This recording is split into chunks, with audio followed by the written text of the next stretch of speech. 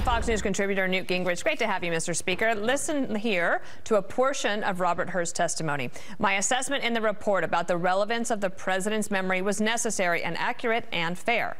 Most importantly, what I wrote is what I believe the evidence shows and what I expect jurors would perceive and believe. I did not sanitize my explanation, nor did I disparage the president unfairly. Do you think he'll be able to get those words out before Republicans or Democrats pounce?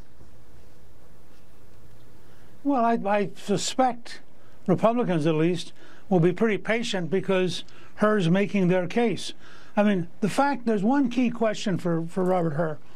Does he think that Biden was faking it and is actually mentally better than he was in the interview, or does he think Biden really is that mentally incompetent, in which case those of us who watch the State of the Union have to ask how much Ritalin he was on at the time of the State of the Union, because that certainly was not the person who you're going to see in these interviews.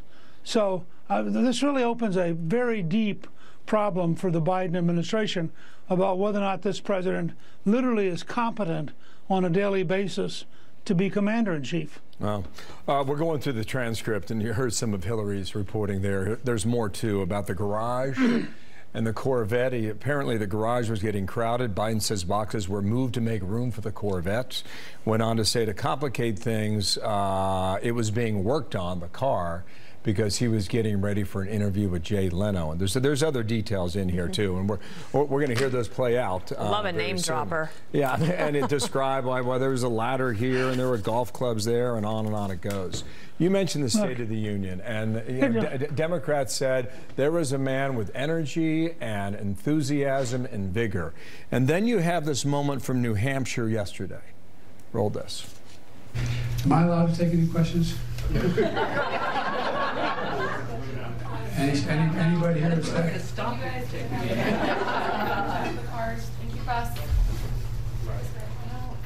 So then it goes to color bars, and you hear the staff cut him off. He was trying to say, anybody here a staff member? Now think about this, right? You got a general campaign, right? I just showed on the map these battleground states. You got to be there. You can't be in your basement like 2020. You got to travel. You got to do it a lot. How's this going to hold up, do you think? Well, as I said, I mean, I've had two doctors who are members of Congress send me emails saying he clearly had a huge amount of Ritalin the night of the State of the Union, and that's very dangerous. It has all sorts of side effects. There's a reason it was the first legally controlled drug under the United Nations. And I think there's a real question here. You have a man who, based on that interview in New Hampshire, clearly can't function as commander-in-chief. You have a war in Ukraine, a war in Israel. You have the threat of Iran, the threat of China and North Korea. And you have a commander-in-chief who clearly is out of it a good deal of the time. And I think this is a staff-driven presidency. So this hearing today is important because it goes at the heart of whether or not, in that long period of testimony, we saw a basically Joe Biden who's incapable of being commander-in-chief, but also raises one other question I want to point out. You take the total length of time that he was mishandling secrets, which apparently goes all the way back to the time he was in the Senate. You look at the number of places he had secrets, the degree to which they were out of control, and you have to ask yourself, tell me again what they're trying Donald Trump for? I mean, if they didn't try Biden for all this many, many years of mishandling secrets, and they didn't try Hillary Clinton for 32,000 erased emails, what is it exactly that Trump did, which was a much shorter period of time, with all the documents under tight control? It really shows you how sick the system is. We were just watching Robert Hur enter there. We were watching it carefully. Dana, we've done this a lot for the past couple of weeks with different individuals. Didn't seem like there was any response or even any questions thrown his way during that wall walk. No, and so he's there a little bit early. I'm sure he wants to get this done and over with. But Speaker, I do want to check one thing. I mean, the doctors who are members of Congress who said the president was on Ritalin, they don't know that for sure. I mean, that is just a suspicion on their part, and I think that was your report? The doctor, like Corinne Jean-Pierre, said after his physical, The president proves every day how he operates, how he thinks, etc. The bottom line for them on Thursday night was that the Democrats walked away from that saying, oh, thank goodness he's going to be able to make it to the convention. Sure, and then that was true for one night for about 2 hours, and then you have him in New Hampshire again, becoming the normal. The normal Joe Biden is forgetful, I think very, very shaky, and often doesn't know what he's talking about.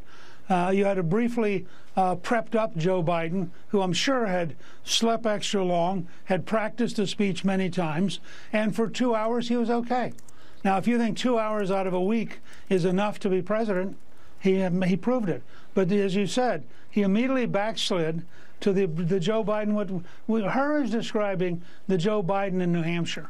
He's describing a person who can't remember anything, and he's describing a person who has had a lifetime of mishandling secrets, which is why I think it's as important to go after the length of time that Biden has mishandled secrets, the number of places they were.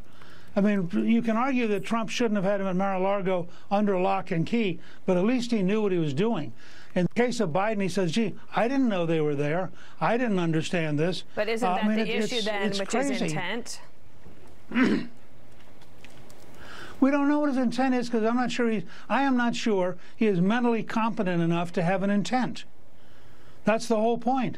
You're dealing with a guy who's so lax, so out of touch with reality, and so easily makes up things that you have no idea what his intent was, and neither does he. If he can't remember when he was vice president, he probably can't remember what his intent was. Oh, Newt Gingrich, thank you for your time. Robert Hur is going to be in that room in a matter of minutes, and we'll watch.